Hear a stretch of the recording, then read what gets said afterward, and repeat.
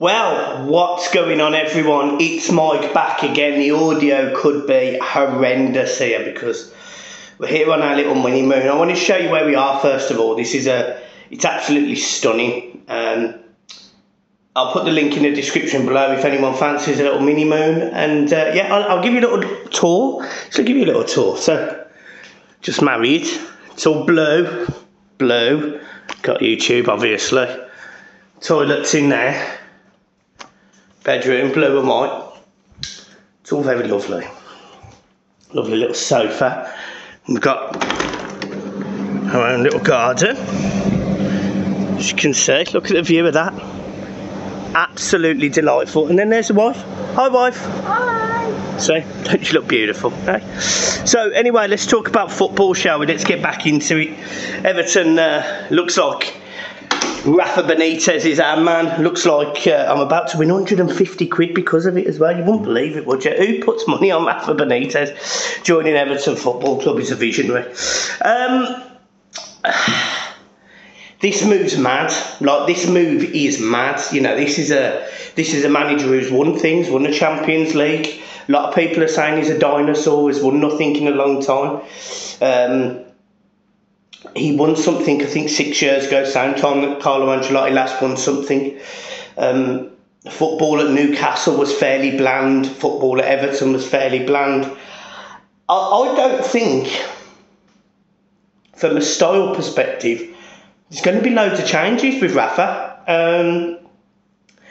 I think his contract's heavily incentivised. I think rumours going round, certainly from the sort of some of the conversations I've had, is it looks like it's a contract of about £2.5 million a year, but heavily incentivised by Everton securing European football. Everton,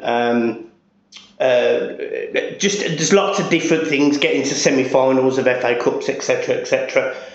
And I think that was the right way to play this contract, because for me, this appointment is shit or bust. You know, this is very much a Rafa Benitez has managed them. You know, he's managed the red shirt. He did well with the red shirt. He's well respected by a lot of Liverpool supporters, and that man is coming into Goodison Park. I understand completely why Everton fans are already rejecting him. I get it. It genuinely will go both ways. You know, if Everton are bottom of the league, or in the bottom 10, or in the bottom 5, after our first 6 games of the season, where in my opinion we should be looking to take at least 15 points, we won't. I'm not saying we won't, but you know, we should be. Looking at the fixtures, we should be aiming to get 18, but nevertheless, we don't really know what we're going to have come the start of the season. But for me, it's a really weird appointment. You know, I'm surprised of how hell-bent Mashiri has seemed to be. Another thing that obviously come up as a result of this is Usmanov's involvement. Now, Usmanov, it's very clear now for a lot of the Evertonians who didn't believe that Usmanov was behind the scenes. It's very clear now that he is. You know, the Telegraph reported it, I think the Times reported it. They both said that a lot of this is due to the stability of Everton going into Bramley-Moore with a manager that they feel will not have Everton at risk of going down, and will just be a sort of steady manager. Being honest, I think it's a dangerous appointment. But then I also didn't like the suggestions of Nuno, for example, because I don't think he is a steady appointment. I think Graham Potter would be a dangerous appointment. And I do get why people want all of these managers. I'm absolutely not disputing your arguments. But for me, I do think it was dangerous. So I understand why the board have gone with Rafa. It does make me wonder if David Moyes wasn't in a job at West Ham, probably would have gone for Moyes, I think. It's surprising. Obviously, Everton have now been without a manager for the best part of a month. You know, Ancelotti left on the 1st of June, very disappointedly. I think even his son is disappointed by what happened. And I just think it's left a sour taste in a lot of Evertonians' mouth, how fast it all come and how this month has been horrendous. You know, we expected planning, I expected signings in by now. You know, I expected players in and out, and we've not had any of that. We're being slow, and while we're sitting back, you've got teams like Leicester who are signing Daka and Sumer, and Everton are just sitting there on their arse, waiting for the wind to take them in whatever direction that may be. I don't know how I feel about that. Another thing I will say though, and this is a positive, is my understanding, again, I'm not in the know, I'm not pretending to be in the know, this is just from what I've sort of read and sort of gathered from Twitter, but my understanding is that Nuno wouldn't have kept on Ferguson. Some of the other managers wouldn't have kept on Duncan. And I do think Duncan needs to be at the club. I know a lot of people were sort of less asked about it, but I really do think he needs to be at the club. I think it's important Duncan's at this club because Duncan is a passionate blue. And I always think it's important to have one just in and around the place. And I know we've got a few. We've got Kale, we've got Baines, but I do think Duncan is he's the linchpin to all of that. You know, he's just had a painting done on the side of the Hot What building. You know, he sort of epitomises Everton, and an Everton team without Duncan Ferguson would really disappoint me. So, yeah. Anyway, let's also talk about some transfers. Obviously, Everton have again been linked with Dumfries, who hasn't done very well today. I don't think he had a good game against the Czechs, and as a result, Netherlands have been knocked out. He wasn't the worst player on the pitch, but he certainly didn't have a good game. But he's had a good tournament apart from that 16 game. Everton are rumoured to be in for about 20 million. If you can get it anywhere near that, that's a good signing. Matheus Nunes is still being linked with Everton, and that deal looks like it could be completed soon. Again, ball-carrying central midfielder, good quality young lad, plays for Sporting Lisbon, made 41 appearances and scored 3 goals last season. Doesn't necessarily fill you with confidence, but I can tell you this kid has got real quality, because I have seen him play. As many people want to sit here and tell me that I haven't seen a player play, it's fucking ridiculous. But I have seen him play, not loads of times. I've only watched it on that dodgy Portuguese football channel on the dodgy box. But he's a good player. He seems to be a good player, and he might be a little bit light for the Premier League, but he does seem to know how to ride a tackle, how to carry a ball, and I'm hoping he can link up well with the forward too, Calvert-Lewin, Richarlison.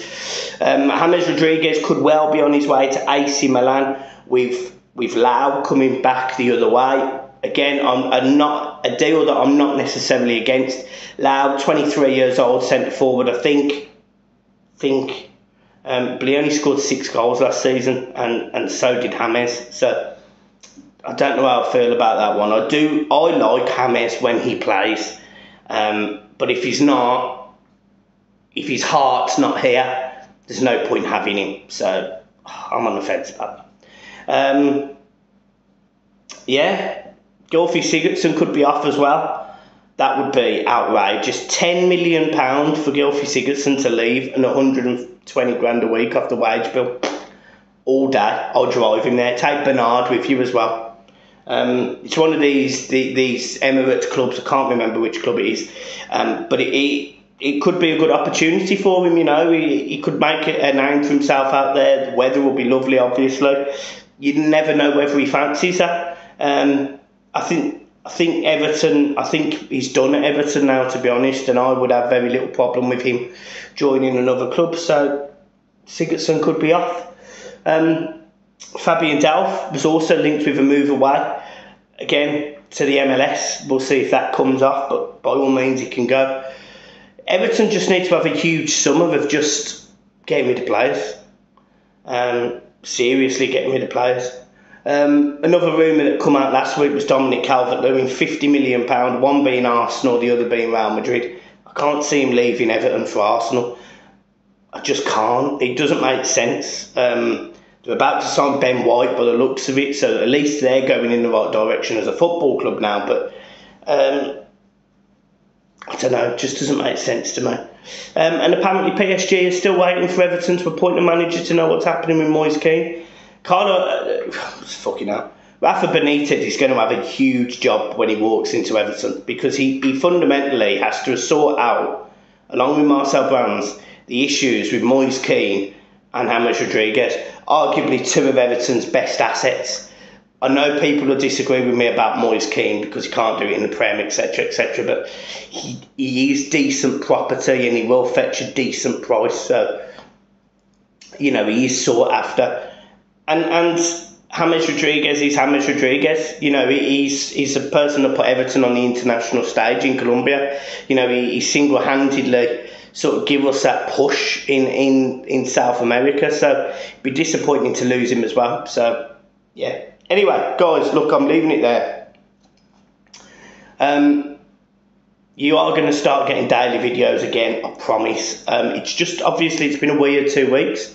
Recently got married Thursday, and obviously all the planning for that just took over. So, I'm sorry I haven't been here to do a video. Plus, as I said in my last video, there's literally countless Everton channels, rightly so, doing videos all going on about the same thing, and I don't blame any of them at all. They've all got their own subscribers, just like I have, and we all want to make content for you guys. But hopefully, it gives other channels the opportunity to grow a little bit quicker. I don't know.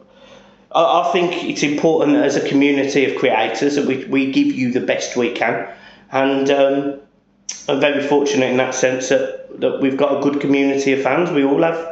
So, I'm going to leave you there. That was my wedding present. It's lovely. Lovely. Got Harriet a few bits as well. And it's very weird, being married, and it is a bit different. It is. 29, married, a mortgage. It's, I think life's complete now, isn't it, really? Done. Anyway, look, I'm rambling now. Guys, have a good one. I will see you soon. Peace.